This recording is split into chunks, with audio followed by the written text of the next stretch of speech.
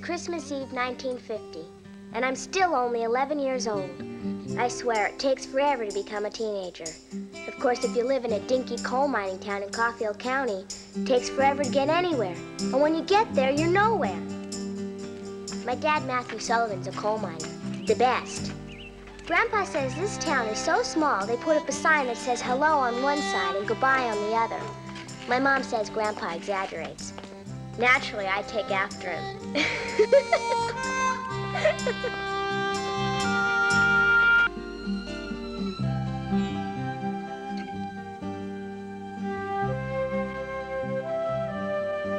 That's my sister Matilda. We share this bedroom. There I am sleeping. I'm Kelly Sullivan. You know anything about this? What is it? Your sister's run off. With Johnny? Yes. Son of a gun. I didn't think Matilda had it in her. Did she talk to you at all last night? No. She was worried that Johnny would fall out of love with her, though, because she had a blemish on her chin or something. Ma, do you think they went to New York? Don't be silly. Can I visit them in case they did?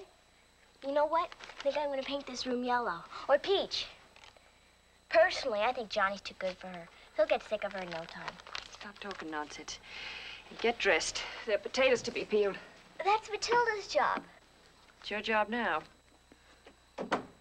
Ideas ever got him. They got him to New York. I'd have gone with him if he asked me. Got you bamboozled too, has he? Kelly, get the milk. Yes, ma'am. Grandpa's got his eyes full of secrets. You gotta teach me how to make those dulcimers, Grandpa. I'm gonna sell them to the New Yorkers. New York, New York. What's all this talk about New York? Tilly's in New York. She is not in New York. She'll be back. She doesn't have enough guts. That's enough. Well, it's true. Well, what kind of a man sneaks off in the middle of the night with an 18-year-old child? Answer me that. A man that's got Matilda on his back. All I ever hear about is her dang virginity. Kelly Sullivan, you wash your mouth out. Yes, ma'am. That's how it's been this year. I haven't sold more than a dozen sweaters this month, Mr. Caulfield, sir. Raise the prices on all our staples. All of them. Have a sale on sweaters. Yes, sir. Take up the prices on fabrics and sewing articles. What about the trees? They're awful expensive. Leave them. What with the children and the women nagging, and the men will buy the trees. See what the kid wants. What do you want? I want my money. I told you yesterday $8 is all I'd give you for those things. Look, they're handmade. Look at the stitching. I spent weeks. But being as today is Christmas Eve, I've got one more offer for you. My final. Is that clear? It's about time. $10 and you've got a deal. No, ma'am. $7. But yesterday you said... That was yesterday. Today I've got one day left to try to sell these things. By tomorrow they'll be worthless. $7. Take it or leave it.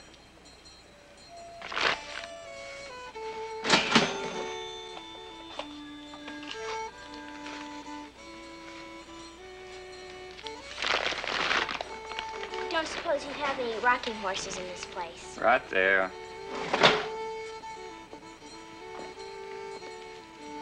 Looks a little clunky to me.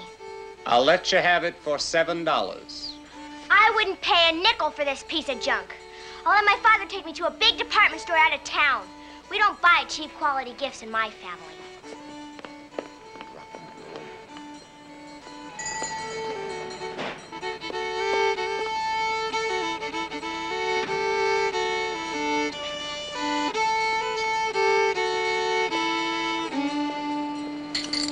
Thank you, Kelly. Teases me about this. And by dinner time, my hands are black. I know, but you could wrap the napkin around the sandwich. Dad, we've got to go to the department store now. Kelly, don't pull at your father. Well, I guess I should be going home. Oh, I wish you'd stay. I really could use some help. I'll be glad to lend a hand. Help your mother. I've been helping, Dad. I've got the money for Timmy's rocking horse. Please, can we go to town? Can we? She earned it herself. He doesn't need a rocking horse. He needs a specialist, and they cost a lot of money. Please, Dad. Kelly, let him drink his coffee. It won't take long. All we have to do is take No. a... But... Kelly, stop arguing with your father. Why can't we buy the rocking horse? It's a waste of money. It's not a waste. It'll make Timmy feel better. Kelly, enough. I'm going to work. That's all you ever do.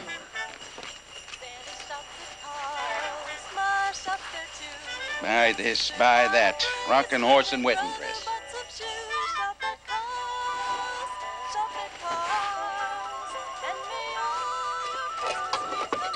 Turn that damn thing off.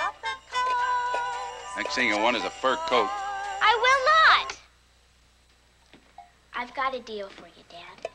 Why don't you let me go all alone? I'm big enough. No, and that's my final word on the subject. Is that clear?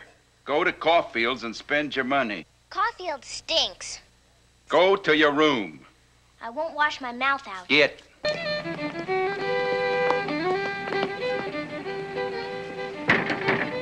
don't buy that. They cheated me. I worked forever on those dolls and they took me. Just like they take a minor. You're a cheater. I'll get you one day. And I'll get you good. Did you hear me? I said I'm gonna get you.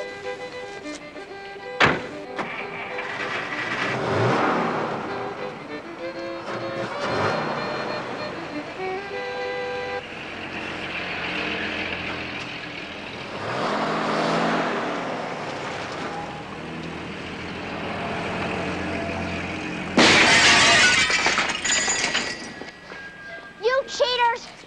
You've cheated me and my family long enough. Next year I'm gonna sell my dolls in the street. I'm gonna sell them right in front of your store. I'm telling your father he'll pay for this. No, he won't. I will.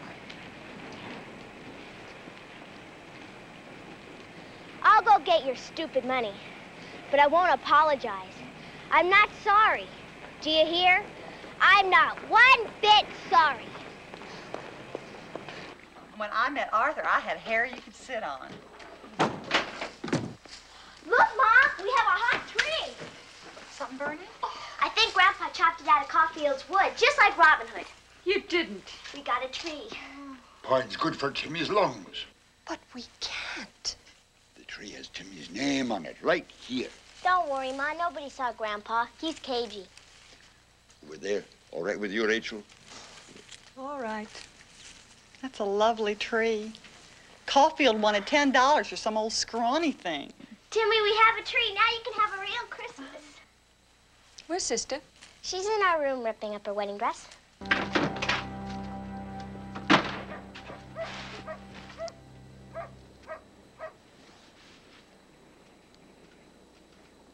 You hurt inside, don't you? Well, maybe if you go over to his place and apologize, you'll feel better. I'll go with you if you're scared. I can't. Don't be stubborn, Tilly. It'll ruin your Christmas. Think it over. It'd be fun living behind a saloon. We'll come and visit you all the time. You don't understand, Kelly. Well, maybe not, but Mom always says things will turn out. So cheer up. We all love you.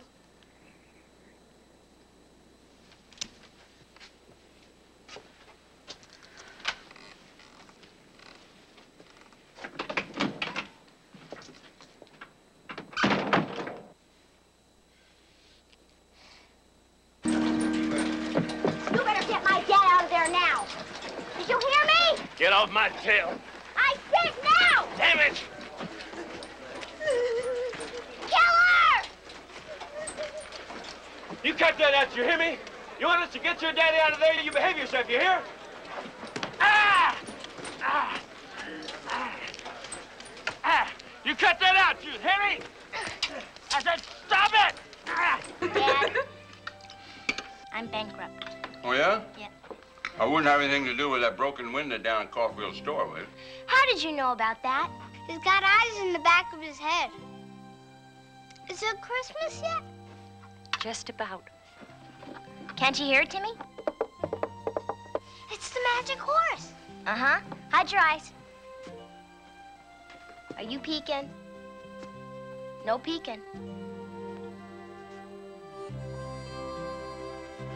Oh, boy, Timmy. Don't peek.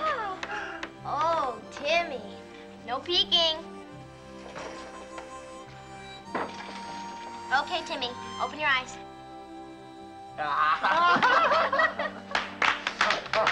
Hey! Is he really mine? Magic horse found me, Grandpa. Hey. Timmy's home and he's got his horse. He told us he's gonna be leaving. And Mr. Caulfield knows that when I grow up, I'm gonna get him good. It's been a perfect day.